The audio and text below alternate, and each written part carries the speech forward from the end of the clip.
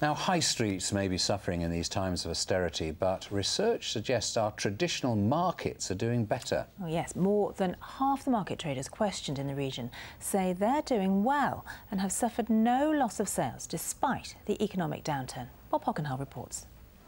35. Bilston Market in the Black Country, still a focal point of the community. I just like the atmosphere, just to go out to what I can find cheap. It's still as good as it's always been. This is much better, much more sociable. I mean, if you come more than a couple of weeks, you get to know the store holders. Oh, it's very competitive, isn't it? Very competitive. There's loads of bargains around Bilston, like, you know.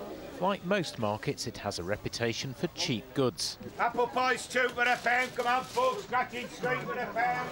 And many of the 150 or so stall holders here say that's why business is still brisk. I don't think it's going down. I think if you're cheap enough, you'll take money. You've got to be cheap. If you're not cheap enough, you won't take money.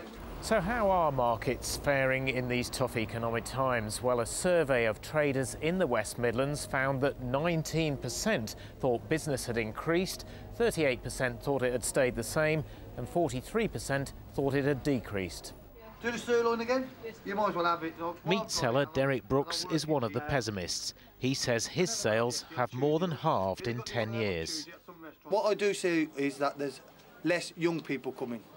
Less younger people coming onto the market. I don't know if it's the way they're brought up or it's just because of all this online shopping. Look around and it's true, the majority of the shoppers here are middle-aged or older, something market traders want to address. We always say the young children are the future. If you start losing the younger, then obviously there'll come a time when unfortunately the older generation, unfortunately they sort of pass and you won't see them around the market.